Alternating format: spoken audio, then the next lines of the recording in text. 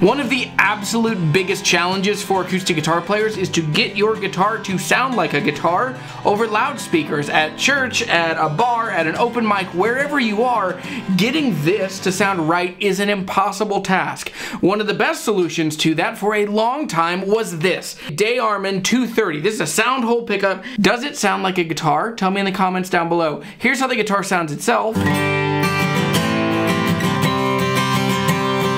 Now, let's hear it through an amplifier. This is a Fender Acoustic FX2, and in front of it is a Royer R10 ribbon mic to give you the most accurate sound of how it sounds through this amp in this room.